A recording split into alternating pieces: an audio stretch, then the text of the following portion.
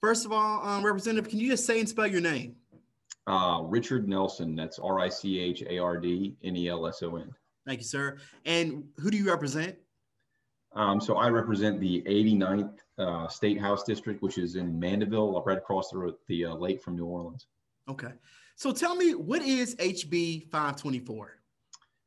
So HB 524 is a bill to basically put to a referendum, a vote of the people, the question of whether or not to legalize marijuana.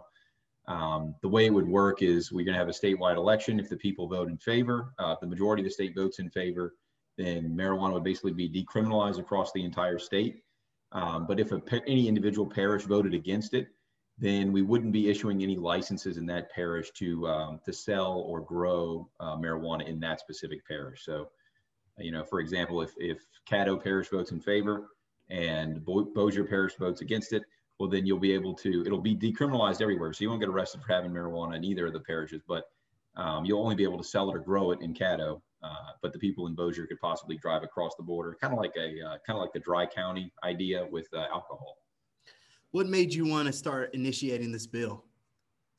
Well, when I ran for office in 2019, I would knock on about 5,000 doors, and it would surprise me. I live in a very conservative district. I'm a Republican, conservative Republican, but it surprised me how many people in every other door, every couple of doors I'd knock on would say, you know what, I think we really should, look at legalizing marijuana. And a lot of it was related to either they or somebody one of their loved ones had been involved with opioids for, maybe from a pain, they had some kind of injury, they had some kind of prescription for opioids from a pain perspective. And they said, they got addicted to it. And so they told me that basically marijuana was the only way they were able to get away from it. And I had a lot of similar stories to that. Some people just said, hey, look, I think it's a waste of time. I think it's a waste of time and money for the state to try and punish it. Some people said, hey, look, I think it's just a lot of money that we're leaving on the table. We're sending it to drug dealers and cartels right now. Like, I feel like it'd be better if we taxed it. So it was interesting to me how many times that conversation came up in that, my campaign. And recently, when this session was coming up, a group of my constituents came to me and they said, hey, look, we really think now's the time to do this. And we'd really like you to take a look at it. So that's why I decided to do it. What negative feedback have you received from people with this bill? So I've done probably about 15 interviews in the last, 3 days. And so it's been on, kind of all over the media. And I've gotten exactly one email from one person that said, hey, I don't like marijuana and it's not a good idea. So I've gotten probably 1,000 Facebook messages and phone calls and text messages and everything else of people that are supportive of it. And, it's countless emails of people that are supportive of it. So, that surprised me. I thought it would be a lot more negative response, or somewhat more negative response. I think the polling that came out last week, there was a big statewide poll that showed 2/3 of the state actually supports legalization. So this is really a popular, despite maybe what we think about in politics, and especially in Louisiana, this is actually a very popular position in the state in general. Like 2/3 of the people support it, Republicans, Democrats, everybody. So, in my experience that I've seen in the last couple of days, that's how it's been. I've had overwhelmingly positive feedback. With this potential tax revenue, where do you feel the state most greatly needs to use this potential revenue towards? Yeah, so I have my, the way that the taxing portion, so there's a separate bill that deals with the tax portion. Right now I have it set up so 50% goes to the locality, to local governments where basically where the sale would be made.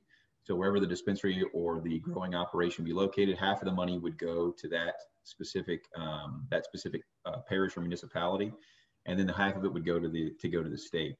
Of that half that goes to the local governments, I have dedicated 20% of that to law enforcement.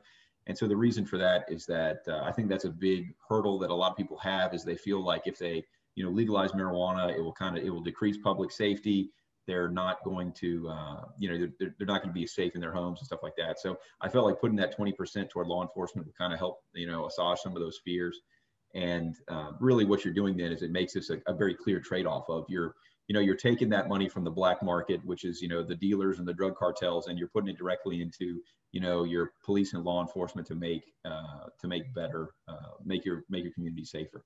But then you still have a large amount, right? So you have 30% that's just going to be undedicated, that just goes straight to the local governments to, fix roads or schools or do those projects that they really can't get the money for. I think, obviously the roads and infrastructure, that's a huge problem we have now in Louisiana.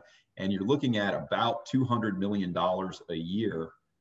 That's the projection right now anyway, about $200 million a year in revenue from this. And so, $200 million will go a long way in, fixing a lot of these problems, whether it's the roads, helping, build new schools or renovate them, all those kind of things. And I think that, especially for a poor state like Louisiana, like that's a lot of money to just leave on the table.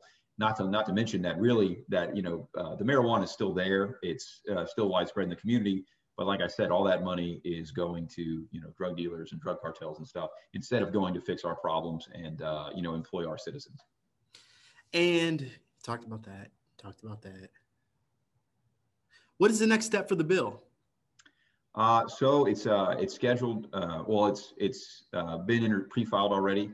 So it will be read in, I think, probably on the first day of the session, which starts next Monday.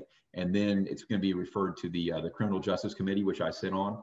And so it'll be scheduled for hearing in the Criminal Justice Committee. And that'll probably be its first kind of official step. It's got to get out of the committee, which I think is a pretty good shot. I think it got a lot of bipartisan support. It'll go to the floor of the House from there. And I think, like I said, I think I have a pretty good bipartisan support. I'm hoping to get it off the floor of the House. And from there, it will go to the Senate. So after that, we'll see how it goes. The Senate's kind of a different animal, but I'm hopeful that it will get passed.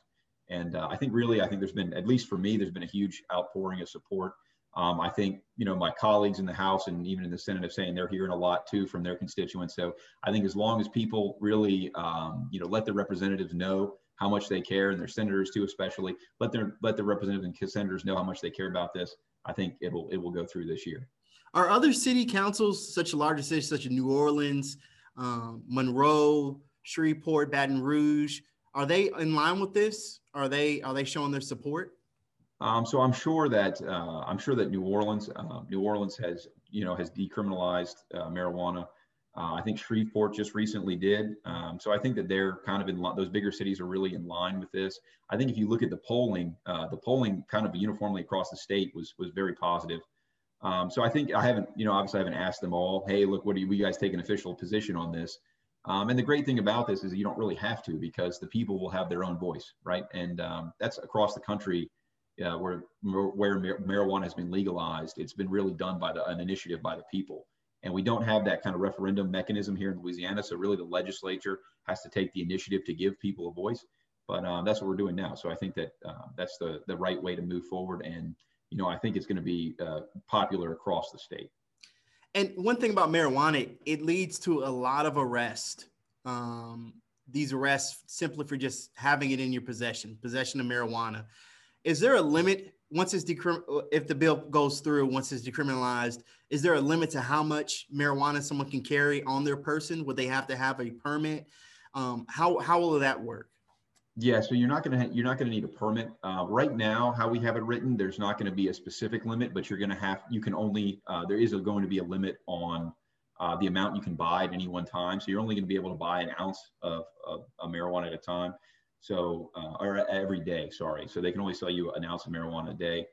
And then there's also going to be an individual permit to grow it. And there's a limit on how many plants you can grow and how many, even in your household you can grow. So there are some strict limits on what you can, how much you can like grow or buy. But typically right now, we don't have it written in the bill that there's a limit on how much you can possess in your person. And do you think this also helps kind of end a cycle of marijuana arrests for people to feel? A lot of people say just for having marijuana, you shouldn't be arrested and yeah. put in prison or jail and then face possibly prison time for it. And it creates a cycle for many people, marijuana arrests. You think this will help end that cycle? I do. I think that, society, as you can tell from, if 2/3 of the people support it, you can tell that society has kind of moved away from, marijuana is a terrible substance and people who have it or sell it should go to jail. So I think when you have laws that society doesn't support, that's when you run into all these problems kind of with the justice system interacting with community and not being on the same page. And so I think that, this legalization effort will, put the police back in the position of, catching the bad guys. And so I think that they all want to be on that side too. They want to be looking for the, the burglars and the robbers and all those guys, murderers, not the guys who are carrying some pot. So I think that this will really align those interests, and it'll save us money just on the enforcement. Yeah, just on the enforcement the side of it. We don't have the courts going to be bogged down with all these people going in there for simple possession of marijuana, and you're not going to have the police having to waste any resources doing it. So I really think it's going to be a win for everybody. And would you have to be a Louisiana resident? Because someone from Texas or the outlying states that surround us, could they come and purchase marijuana as well? Yeah, they can. Yeah, they can. So, I mean, I think there's no permit required. You just have to have a government issued ID. And so, I mean, that was a big consideration for me, because we could have done a kind of medical program where, you had to go to a doctor and you had to get, a license or something like that. But that's a lot more complicated, especially like for the tourist industry and stuff. Mm-hmm. And we have a huge tourist industry here in Louisiana. So we really wanted to make something that, hey, if you came here for if you're a tourist and you're here on vacation in New Orleans, wherever, then you could buy it legally and you can use it too. So I think that's going to be big, because you have a lot of out-of-state visitors that are probably going to want to come here, especially when our surrounding regions haven't really legalized it yet. So I think that'd be a boon for our economy, and get a lot of tax money paid for by people who aren't here, or aren't from here. So it's a win for everybody. And is there anything else you'd like to say, Representative?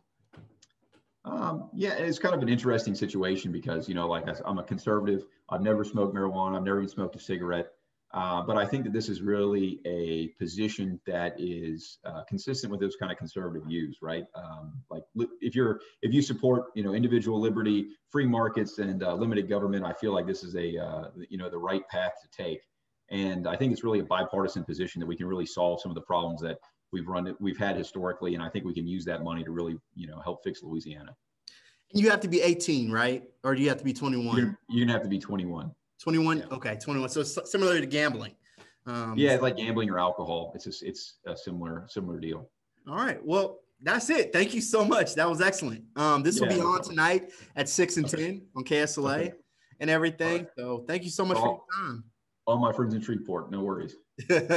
Well, good luck to you. All right. Thanks a lot. Bye-bye. Have a good one.